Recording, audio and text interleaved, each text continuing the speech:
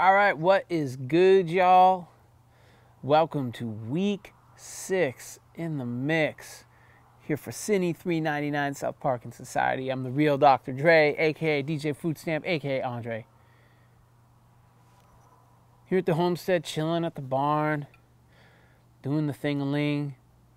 And this is the week here where we talk about PC culture, PC, gentrification, and advertising. And we're going to focus primarily on season 19 of South Park from 2015. It was one of my favorite seasons. I really enjoyed the shit out of it. It was just overall a pretty good season. And yeah, we're going to talk about it. You know, this is like probably the most important week where it is to have a conversation. To have a dialogue of sorts, right? And that shit ain't happening with this format. I mean, it just is what it is. What it is.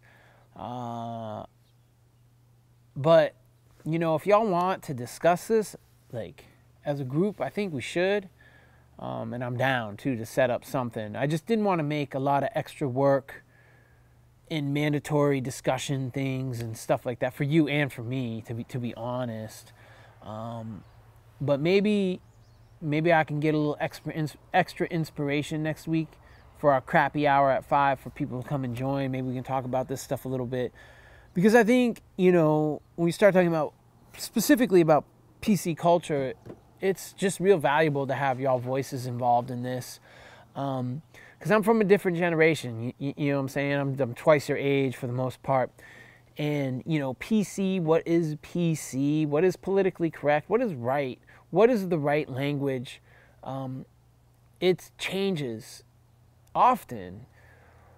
And it certainly changes between generations. And, you know, I think it's just important to discuss. And, you know, because obviously, as we get into this topic and we get into season 19, you know, the perspective about PC culture is really coming from some older dudes, older white dudes, mind you, cis, straight white dudes, you know, of financial, economic privilege, you know, almost billionaires, you know, so,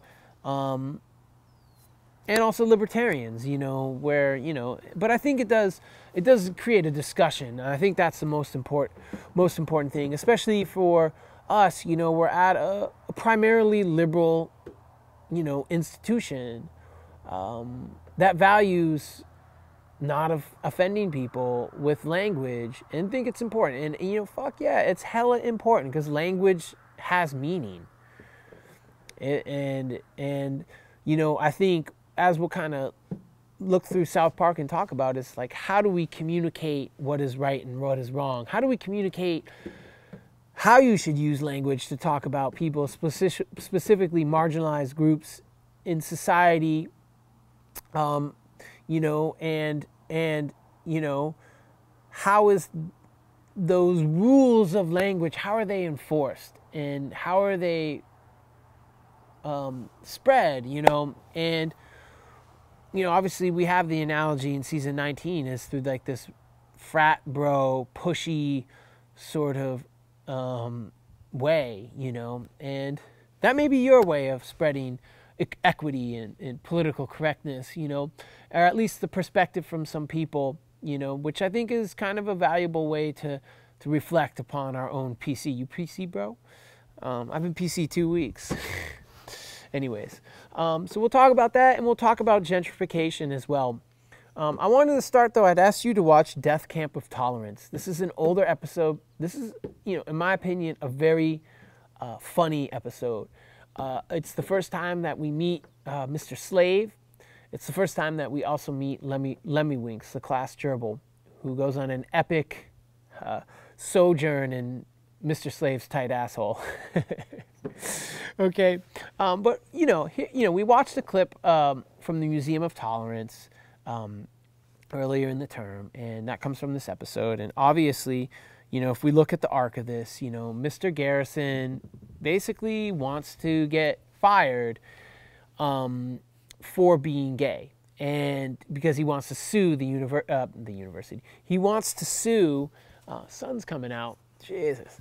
He wants to sue the town of South Park so he doesn't have to work anymore.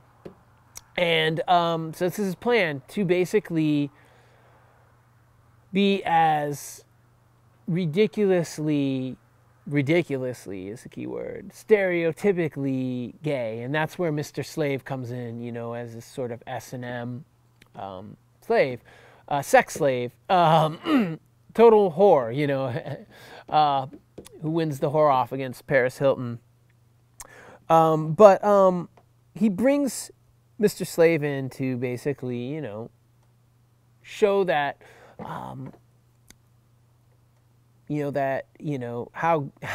gay he can be and get fired for it. And when the kids tell the parents about the inappropriate behavior, which is clearly inappropriate, right? Not because he's gay, but it's just clearly inappropriate. The parents don't want to do anything about it because they're afraid of being labeled intolerant. And they call the kids intolerant, and, you know, they make them go to the Museum of Tolerance, where, you know, they belittle, after learning about intolerance, they belittle a smoker, as we saw out front. And then at the end, you know, Mr. Garrison is, and Mr. Slave have to go to tolerance camp because they're intolerant of themselves. They cannot tolerate themselves in a sense. So, but really, you know, it's a pretty interesting satire, though, on excessive political correctness. Now, listen. South Park has always been about free speech. South Park has always been about freedom of expression. South Park has always been not necessarily against equity, because they have very pro same-sex marriage episodes and things like that. I think the dudes are about, you know, social equity in many ways, but they're against forcing people to change their language. They're against forcing unless it's harmful. And that's the question. When does language become harmful?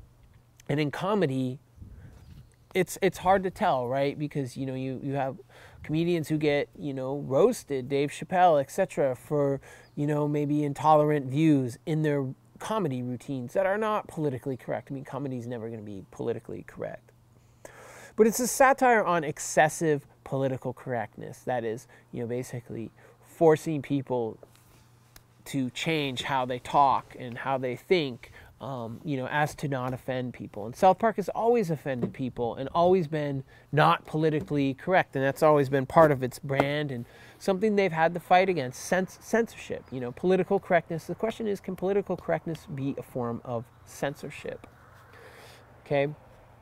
But yeah, it's an allusion to Schindler's List. So all the black and white scenes are clearly takes on the film Schindler's List, relating it to, camps like Auschwitz and, and internment camps and all those sorts of things, death camps in Germany during World War II in Nazi Germany. We have a clear parody of The Hobbit, and also Lord of the Rings in essence, but yeah, the interesting thing is, like, the parents actually seem to be more intolerant, again, of people. Remember, always the grown-ups are kind of like the idiots. They always seem to represent the excess, specifically Randy. But yeah, Mr. Slave and Mr. Garrison are intolerant of their own behavior. And what is the moral? What's the difference? Is forced tolerance the same as acceptance? Or is tolerance in general the same as acceptance? And the moral in the story is that no, they're not. And Mr. Garrison puts this moral out on blast, right? Is like, there's a clear difference between tolerating and accepting people.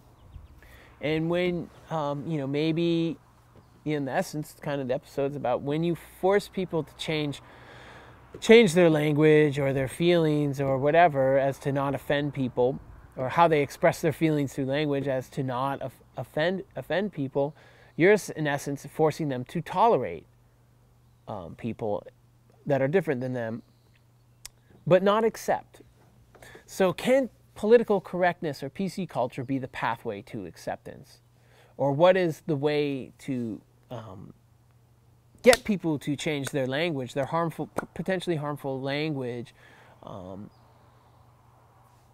to get them on the path to acceptance versus toleration? And we understand that tolerance means you just deal with someone or something, right?